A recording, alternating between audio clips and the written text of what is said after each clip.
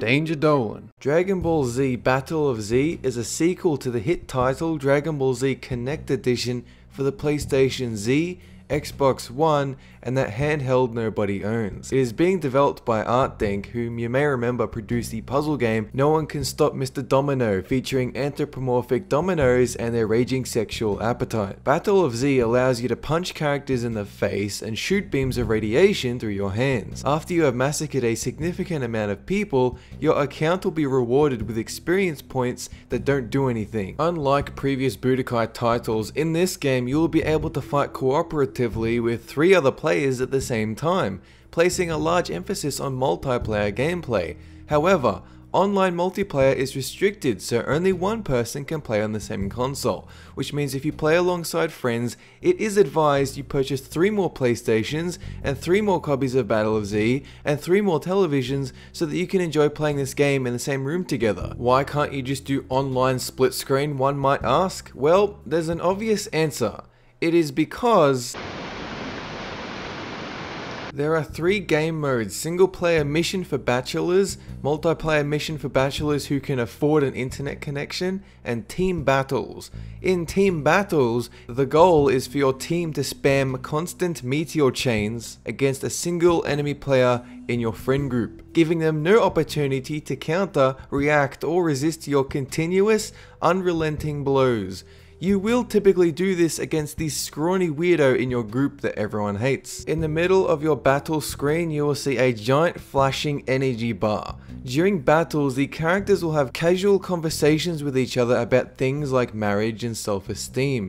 Being married is good, but it's not as easy as it seems,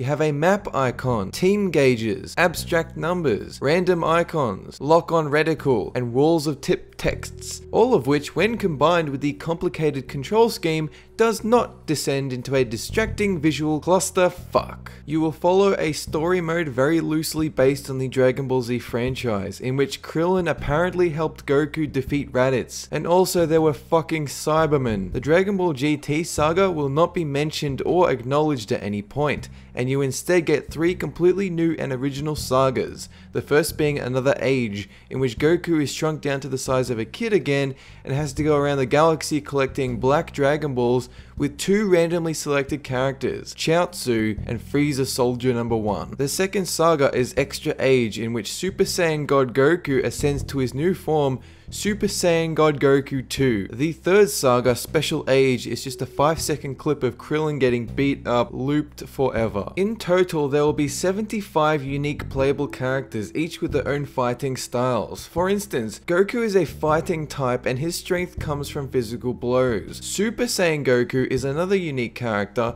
who is also a fighting type and his strength comes from physical blows. Super Saiyan 2 Goku is another unique character with fighting type and his strength comes from physical blows. You will also find a Ki Blast type, a support type, an interference type, and a useless garbage type. There are also giant characters such as Great Ape Vegeta, Great Ape Gohan, and Great Ape Bardock, none of which are playable. The default control scheme for this game is as follows.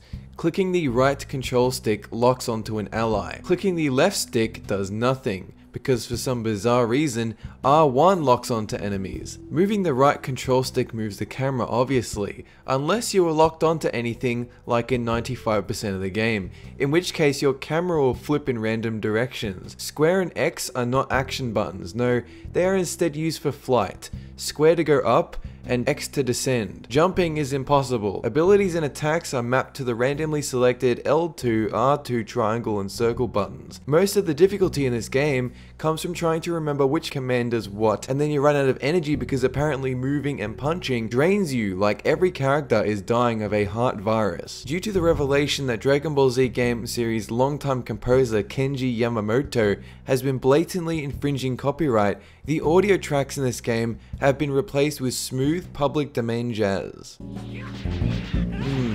yes. Hip to the jive. Hot dog.